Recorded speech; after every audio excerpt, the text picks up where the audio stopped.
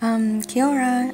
I noticed some of my students is very get used to yogi breathing, so they close the mouth and use the nose to breathe in out. It could deter the energy flow in your body. And in Tai Chi breathing, we say open your mouth slightly, and then you just naturally breathing. So it's in a way very much explain the non-doing in Taoism. Non-doing, so as its name self-explain, you do not have to do anything. In a way, I feel it's like surrender. We surrender to the something bigger than ourselves, which give us life. In my understanding and observation, that's because yoga teacher trainings commercialized. So you learn piano, you cannot become a piano teacher within 2 weeks. And same, but now you can become a fully qualified yoga teacher in 2 weeks, and the teacher need to give you some techniques, and all these techniques are useful. But just like medicine, like Rongor, everything is Rongor and even poison, but we need to use it in the right place.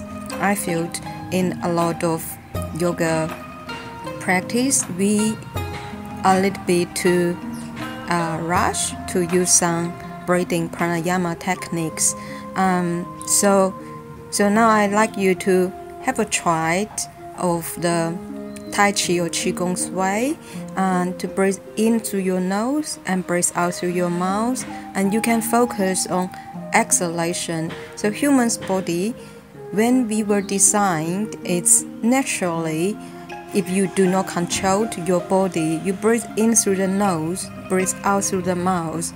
And when we condition ourselves to breathe in through the nose and block the flow from the mouth, we believe it's better, it helps your brain wave, you help you calm. It's only assumption that you believe it, and it only works if you believe it. I did not say the techniques is wrong. I just want to say there are many other different ways. For example, if you do Pilates, we use the chest breathing, we do not use the tummy breathing. And in the work stress related research, I've been just watch my course resources in applied psychology regarding the work stress. So how to change the physiology with breathing is more effective, according to the professor, to breathe from your heart space instead of from your tummy. And how deep you breathe, it doesn't matter that much. Instead, it's the reason you breathe. So it's human nature, isn't it? And when we are stressed, so we might have shallow breathing. But again, it's a body signal. It's like communication and language. Let us know what is happening on me. And I think in my observation, sometimes some students, and a lot of times, when they come into the healing space, their breath goes really heavy. And I think there's a tightness in your body start to release, and the body is simply let us know what is happening in me.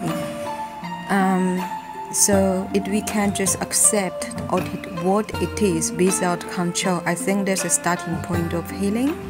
And I encourage you to have a try.